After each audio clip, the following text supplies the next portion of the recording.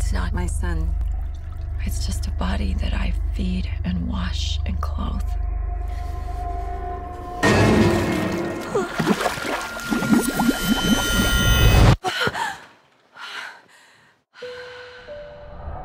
Hi, Mary. Hi, Dr. Wilson.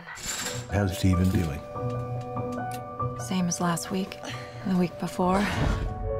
I lost him that day. I lost Richard in the car.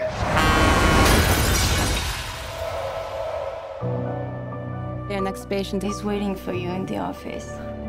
He's dealing with a lot of grief after his mom died. They're moving him to Boston. Is that really necessary? He can just stay here. It was like I had my little boy back.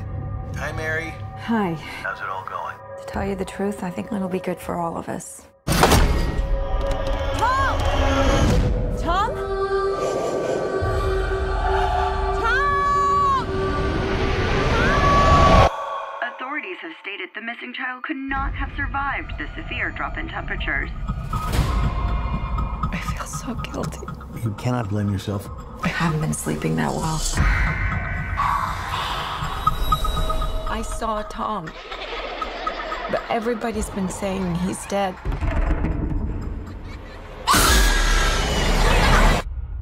Your sleep problems are making it difficult for you to distinguish your nightmares from reality. No, something is happening. Stephen has scratches on his face. Listen to what you're saying. You're talking about ghosts.